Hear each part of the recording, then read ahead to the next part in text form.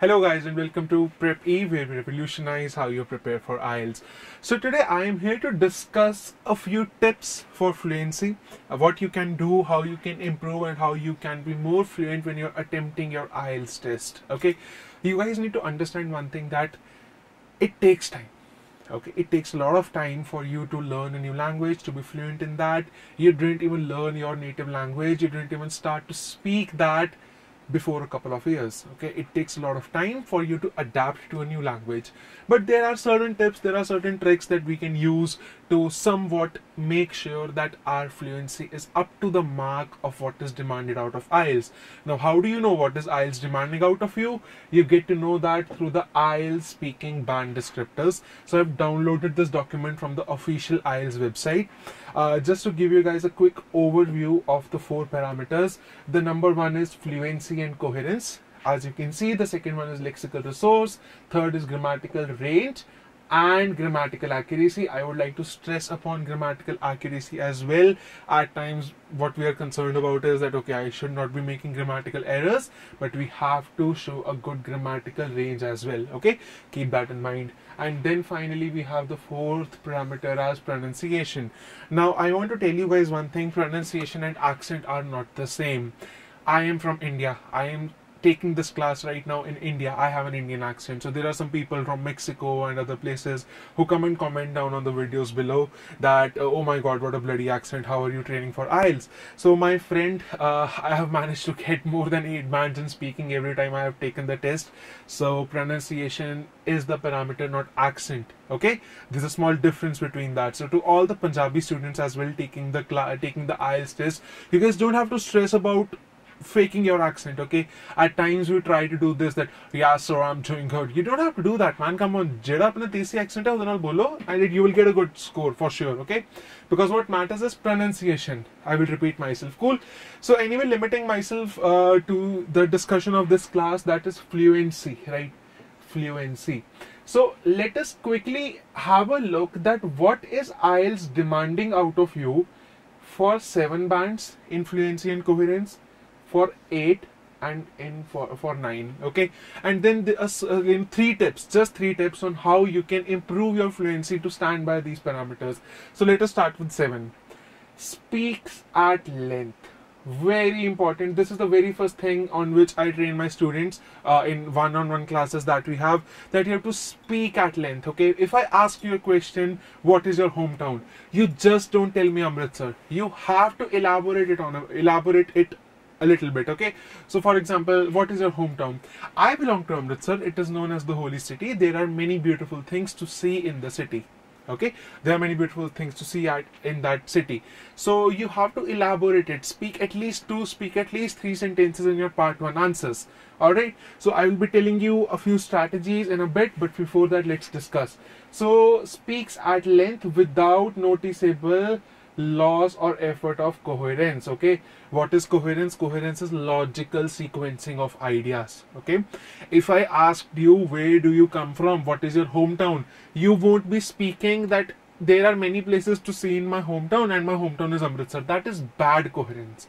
What is the question? That where do you come from? First answer that, then elaborate on it. Okay, some students do that, and particularly when you're anxious, when you're nervous, when you're sitting in front of that Gori madam taking your test, so you know you tend to get nervous. So that's totally fine. You have to understand that till the time you are being logical, you are answering just the way you do it in your native language, it is going to be good.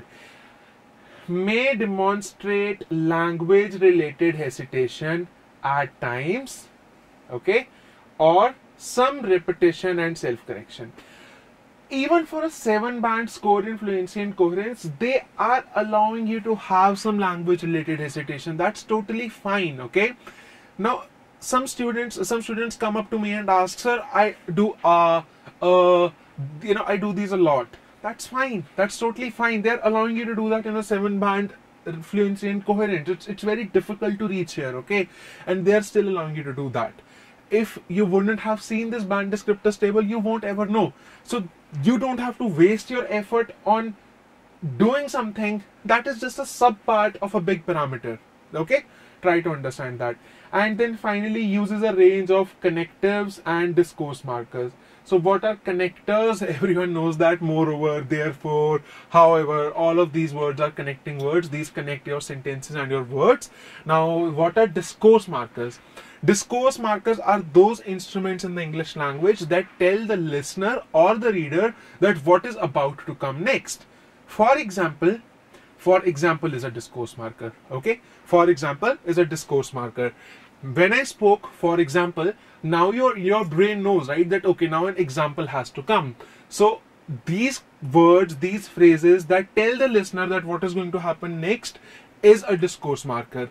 So when the trainers suggest you to use examples, right, they want you to use them for two reasons. One, so that you increase the length of your answer. Two, you use discourse markers. Okay, clearly mentioned in the IELTS Band Descriptors table. I have not made it up. Now, what is expected out of you for 8 bands? That you have to speak fluently with only occasional repetition or self-correction. Even in case of 8 bands, if you are hesitating a little bit, that's totally fine, and develops ideas coherently and appropriately. Cool. Very important, you have to make sure that the ideas that you're presenting should be coming out logically, should be sequenced logically. Very, very important. The only way to do this is to practice a lot and to look at a lot of samples. So speak fluently. And now let's look at what is expected out of you for 9 bands. You should speak fluently with rare repetition or self-correction. Now they have come to rare, but even then 1-2 times is allowed. Don't lose out on your confidence. Any hesitation is content related. Now I want to introduce this particular thing. Okay, content related. There are 2 types of hesitations that we encounter when we are speaking. One is content related, 2 is language related. Content related hesitation happens when we are taking our Viva exam. You remember when we were in our engineering days and the teacher used to ask us a question. Now we didn't have that answer because we didn't have the content to speak. Okay, but when you are speaking in your day-to-day language and then you struggle, kya bolna, right? That is language related hesitation. When you don't know what word to speak next, what should we do next? You know what happens? Many students have only one thing in their mind when they are attempting their speaking, that I should use good vocabulary words. They are trying to fit in words, plethora, right, mesmerizing. They are just trying to fit these words here and there. While doing that, your brain is not focusing on developing your ideas appropriately. You are focusing more on speaking words, and due to which you are causing a lot of language related hesitation, which is not allowed. They are allowing you to have content related hesitation, not language related hesitation. Try to understand that. And then finally these are pretty much the same. So develops topics fully. That simply means that you have to answer elaborately. Okay, that's the overall thing that you have to take care of. Cool. So moving on to the next slide, and when I will start discussing that what are those 3 tips that can help you being more fluent. So let's start one by one. So the next slide is here. Tip number 1, have a structure in place. Okay, what does this mean? So what happens is that when we are speaking, generally we know what to speak, but we don't know how to put it in words, right? So what is the solution for that? You should be having a structure in place that, okay, these type of questions I have to address like this. Now your brain will automatically know that, okay, out of my structure I have answered this, next I have to answer this. For an example, I know that I must have confused you with this, but for an example, the IELTS speaking part 3 questions in which you have to give an elaborate answer. A very simple structure that I teach my students is P-E-E. What does that mean? P-E-E. It is also like quite a well-known structure if I tell you, but how can you use that in your speaking part 3? Point, explain, example. Cool. So whenever you are asked any part 3 question, pick it up and post it in the comment box. I can put it in this framework, PEE. Okay, so point, explanation, example. Now how do you apply this? Let's have a look. Let's take an example. So let's say that you get a question, what do you believe whether the country should go in another lockdown? Okay, let's say that this is the question. What do you believe that the country should go in another lockdown? I certainly believe that we need another lockdown to control the rise of COVID-19 cases that is happening. What have I done? I have given my point. Okay, I have given my point. Now I will explain my point. I will go elaborate, right? The Indian society is not that mature and they don't understand the consequences of what can happen if the COVID-19 is not controlled. Done. Now give an example. For example, if we look at the epicenters like Delhi, there are no hospital beds available already and the people are about to lose their life. Point, explain, example. Wasn't this a good part 3 answer? Tell me. Wasn't this a good elaborate part 3 answer? A natural answer? This is how I spoke in my speaking and I have an 8 band score in my very first attempt. Okay, this is exactly the framework that I followed. Point, explain, example. Now when you have a structure in place, you will not be struggling to know that, you will not be struggling that what to speak next. You will automatically get to know that, okay, mera point ho gaya, now it's the time to speak the explanation, then it's the time to speak the example. Okay, moreover, it will ensure coherence for you as well. So as you very well know that there are 2 parameters, fluency and coherence, they go hand in hand. Do this, it will be good to go. All right, so moving on to the next slide. Let's erase this. Moving on to the next slide. The second tip in hand is that don't stress about vocabulary. Oh my god, I am not kidding. But you guys spend so much time remembering words. You guys spend so much time building up your vocabulary. Honestly, look at me in the eye and tell me one thing. If you have taken the IELTS speaking test, the last time when you went there, could you use the words that you remembered? Could you use 2 words or 3 words that you remembered and you were thinking that, okay, I will be able to use it, right? Don't worry about it. They are not asking for any good vocabulary words or Shakespearean language from you, okay? And there are some videos on YouTube. Use these 5 words and get 8 bands in IELTS speaking. Smash that person, okay? There's nothing like that.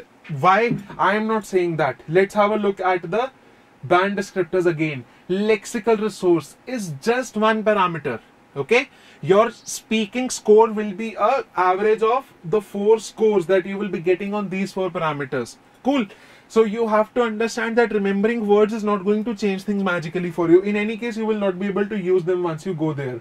So instead of hunting for words, let me give you a very fine strategy through which you will not hamper your fluency. At the same time, you will be able to express a very good lexical resource while taking the test. Instead of hunting for words, paraphrase the question well. Okay, I ask you a question. Where do you come from? You start answering like, I come from. No, don't copy paste words from the question. Okay, rather than that, paraphrase that question well. Where do you come from? I belong to Chandigarh. Alright, where do you come from? Rather than saying I come from Chandigarh, I belong to Chandigarh. Same meaning, different words. I will just paraphrase the question. It is a very easy exercise. What you need to do here is that, guys, I don't need to provide you with speaking questions, right? There are enough PDFs circulating on the web, and I must say that the person who creates those PDF has worked hard. I really appreciate that lady. So just pick up the questions from there and try to paraphrase them and put them in your own words. Okay, whatever the question is, rather than copying and pasting words, paraphrase it. That's what I basically mean by when I'm trying to explain this. Let's take another example. So a question is that, do you live in a house or in a flat? How you start answering is, I live in a house. Alright, or I live in a flat. Yet again, you are copying words from the question. Don't do that. Do you live in a house or in a flat? Currently, I am residing in a flat, but my ambition is to buy a big house, and I really wish that I would be able to achieve that one day. Cool? This was not a good answer though. Okay, moving on to the final tip for the day. I know that so Mr. Sukhvinder is recording this video, so I told him it would be a 10 minutes video. I think it is above 20 minutes. So let us quickly discuss the third tip, which is don't rush to answer. Okay, as soon as you get the question, you have this urge कि मैं बोल पड़ूं, that I should just speak, right? Why? Do you have a flight to catch? You have paid 14,000 rupees or $400 if you are in Canada to take that test, right? So sit there. पैसे वसूलो यार अपने. Okay, so when you get the question that where do you come from, I come from Delhi. Why? Hold on, take a break of 2 seconds, frame the answer in your mind, then speak. What will this do? End of the day, you will start speaking all of a sudden. After speaking 3 words, you will be, or after speaking 1 sentence, you will be like, अब मैं क्या बोलूं? What should I speak next? Rather than that, let's keep it simple. Let's take a break of 1.5 seconds, 2 seconds. It is more than enough. Your brain is the fastest computer in the world, right? It can process information beyond anything possible. Smarter than this bloody computer, TV or whatever it is. Okay, it hanged before recording of this class. So you have to just understand, give your brain 2 seconds, it will frame a brilliant answer. Okay, practice this. I have seen this with, whatever I'm telling you right now is after training more than 500 students in one-on-one coaching. I train them, I ask them questions, they answer back. I do an experiment on them that, okay, do a thing now. The answers that you give, you have to wait for 2 seconds before answering.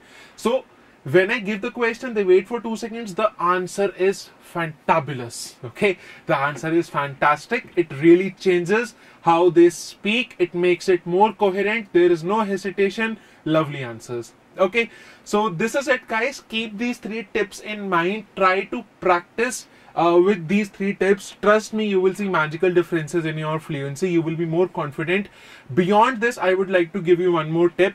So to improve your overall fluency, to improve your overall spoken English skills, another thing that you should do is to watch and read a lot of English movies and books respectively. Okay, you should spend at least 2 hours every day for the 15 days before you take the English test, before you take your IELTS test, watching good movies. Okay, watch movies for 15 days. That would be phenomenal. Trust me, the results would be great.